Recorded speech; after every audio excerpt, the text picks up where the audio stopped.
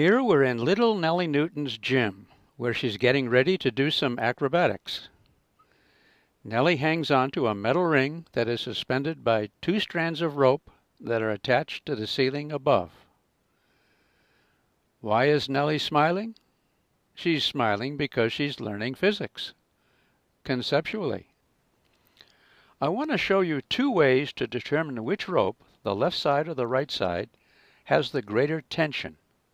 First, let's draw a horizontal and vertical axis for the point of interest, the center of the ring in which the force vectors converge. We begin by assuming that the tension in the right-hand rope is this. This vector defines the scale at which the other vectors can be compared. Then the violet vector is the horizontal component of that vector. Since there's no change in motion, the left-hand side must have an equal and opposite horizontal component, like this. Extending our white dashed reference line, we see that the vector for the left-hand rope has this length, longer than that for the right-hand vector. So tension is greater in the left-hand rope. And we can go further. Let's draw the vertical components of both vectors. The addition of these 2 vertical components will be equal and opposite to Nellie's weight, which we show with this red vector.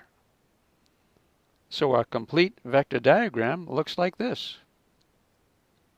Now another way to approach the problem, the parallelogram rule. We'll begin with a reference vector that represents Nellie's weight. Then we know that the 2 tension vectors must have a resultant equal and opposite to Nellie's weight, this dashed vector. Completing the parallelogram defined by the angles of the ropes, our vector diagram looks like this. Again, the longer vector for the left rope shows tension in the left rope is greater. How much greater? Since the vectors in either case are to scale, we see that the tension in the left rope is somewhat less than Nellie's weight, about 8/10 her weight, and the tension in the right-hand rope is about half her weight. Although the first vector component method nicely lends itself to trigonometry calculation, you might agree that the parallelogram rule is simpler. It's nice that physics makes use of a variety of methods in solving problems. Let's return to Nellie in a different situation. This time she holds the ends of a rope that is draped over a large pulley, which in turn is fastened to the ceiling. Note it's a single strand of rope. What we wish to know is how does the tension in each strand of the rope compare with Nellie's weight? Let's focus on a system outlined by this box. Whatever occurs outside the system is immaterial. Inside the system of Nellie and the supporting strands of rope, the sum of the rope tensions and Nellie's weight cancel to 0. Nellie is in equilibrium. We show and label the appropriate vectors.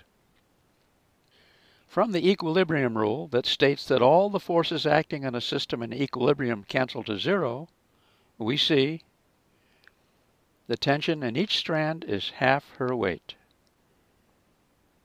Never mind the overhead pulley and never mind that the 2 strands are both ends of the same rope. They aren't relevant. In any problem, first define your system. I want to leave you with a question. By way of strings and pulleys, a pair of 10 Newton blocks pull on a scale as shown. What's the reading on the scale? Think about that. Until next time, good energy.